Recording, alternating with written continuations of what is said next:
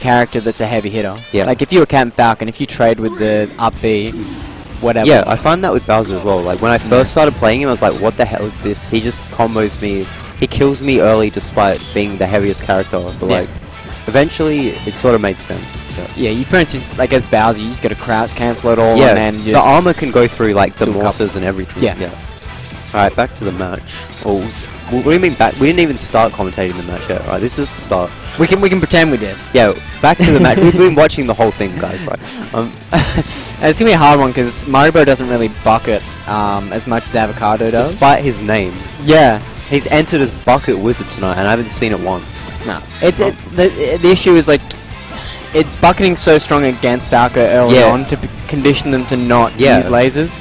But at the same time, it's like if you don't bucket, they're just going to use lasers. He's trying to like power shield the lasers, and like it's a great idea, but it's just I don't know why you would power shield when you can bucket instead. You might as well bucket it, like unless you were real close. I don't know, but they're not like close position on the map a lot of He's not getting the good power shields either. They're the ones that bounce sideways off his shield, and it's not really like hitting him back at the Falco. I think it's mainly just because of how small Game & Watch is. Oh yeah, and how Baxter's kind of doing the higher head level lasers instead of the lower ones. That was a good platform cancel death. Will was saying like today that he thinks his neutral's like not very good, but it doesn't seem to be that bad right now. Like, it's not bad. It's just I don't know. He doesn't really wave dash. Yeah, that's like that's talking to him about before. He wants to do it with tap jump for some reason, and like I don't know. Like I use tap jump to jump sometimes, but to wave dash, fuck that. Yeah, no, I remember someone saying that he actually uses the tap jump. Yeah, I do that sometimes, but not every single time I jump. Like I just don't. I find it most useful for that stuff there, where you like want to jump off the ledge and aerial off the ledge. Yeah. Like if I'm Fox and I'm going for an up throw up there, I'm gonna just smash up. Yeah.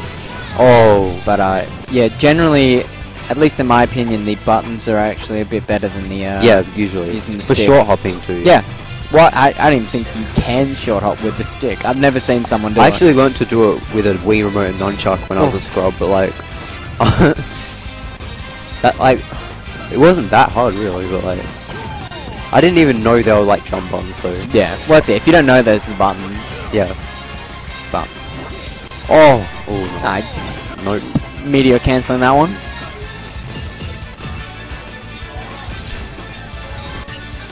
What was I gonna say? They're both staying in shield a bit too much. Like I want to see punishes by like punishing and getting grabs and things like that. Yeah, a lot of the shield pressure hasn't been like that. Yeah, good. Like especially as Falco, you should be in there, double shine, triple shine, shine out a shine grab. That wasn't bad. Yeah, that was good because knowing that his shield was so one low shine that would lower it enough to get a nair. And unfortunately, Maribro doesn't tilt his shield, so he's just gonna Game & Watch. Even though they did buff his shield, I still think it's one of the worst shields just because of the animation he's in his shield. Yeah. Like most characters block, they like move their arms in. Yeah, Game & Watch moves it out. Yeah. I don't know why. He makes himself a bigger target. Yeah. But I think that's more just because how do you make a 2D character true. bring his hands in without making like he's got boobs or something like that.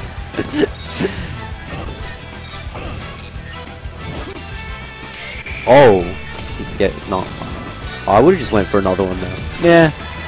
I don't know, but I think it was a He's just going for the even. No. Oh, that was a power shield? Yeah. That'll do it. It's just going for them after it anyway. I don't know what map I'd want Baxter to go to. Like, I think you'd want to go to what was that? Final Destination wouldn't be bad, maybe. I don't know. It would be with this matchup. I thought he was going to pick this. Yeah. With this matchup, it's too Game & flat. Watch isn't bad on it. Yeah. Game & Watch is a flat character. He likes the flat stage. Well, that's what I mean. Like against the spacey, like you kind of want platforms against Game & Watch. Yeah, because he can combo spaces like really this well. Stuff. That's Like I personally would have went Yoshi's Island. What, melee or brawl? Brawl, Yoshi's Island. Oh yeah. Just because of never thought of that. How wonky the floor is. Yeah, yeah. He can't really do his and the big down middle tilt. platform because that's it. That Moving up and down as well. Yeah. And it's just being a flat side. It could like also, flat like, sides. Falco, like, does sometimes get that extra chance to recover with the ghost. Yeah. Well, that and just having, like, the flatter edges. Yeah, he can actually war jump easier. And oh, yes, yes. Makes up his recovery better than what he would normally on a normal stage. But this is a good spacey stage, just in general. The platform layouts, just the space of it, and like the ceiling. I don't know, not really the ceiling for Falco, but for Fox definitely. Yeah, well the ceiling can work, but you can shine people off the top, I guess. Yeah. Like I don't know about Game & Watch though. Game & Watch can kill off the top as well with like. Yeah. I think like shining Game & Watch off the top, I don't think is as viable. Yeah. Because Game & Watch can act so quick, like. Oh yeah. It's he's just gonna get knocked out too quick for you to do it. Like if it was a Yoshi's story, yes. Probably, yeah. It's so small that you can kill him at like 50% with double shine. Oh, that was the perfect number. Like, is that a 4? Yep. Yeah. Always gets that. I think that was the exact angle. number he wanted. Like, that's better than a 9 at that point because you want to save your 9 for later. You want a 4 or a 6? Yeah. Because 6 will give you that weird spike angle. 6 is the one with the like poison graphic effects, right? I think so. Yeah. Yeah, like makes you all purple. Like when you get hit by Ganondorf. Actually, 7 would have done it. 7's the flames. Yes, it is. Yeah.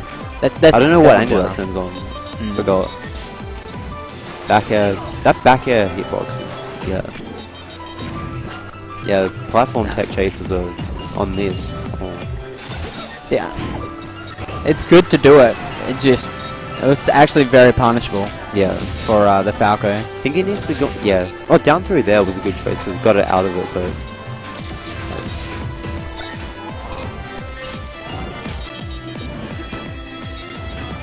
I know how confident he is in getting just up throw follow-ups on Game & Watch. Yeah. I'd like to see more grabs from Baxter and tech. He's got a lot of. He's like forcing Maribro into shield quite a lot, but he's not really grabbing out of it. I think he needs to just spam lasers. Yeah. Like because Maribro is not going to bucket it. Yeah, if he's not bucketing it, like you might as well spam the lasers and he's going to sit and shield. Yeah. Like because at least I don't know if Baxter knows, but we obviously know that he doesn't dash dance or wave dash. Yeah, so he's his only option out of shield. Yeah, his only option is jumping, staying in the air, or moving, doing a moving. Yeah. Or he's just going to sit and shield and then lose his shield. Yeah, which is we've seen happening. Yeah. Yeah. Or he'll try and do that out of shield as well, the pan, and then get the like hitbox on the actual pan. Yeah. We've got people doing poses in the back. Are you holding up your energy? They're giving their energy to Maribro, I think. Why?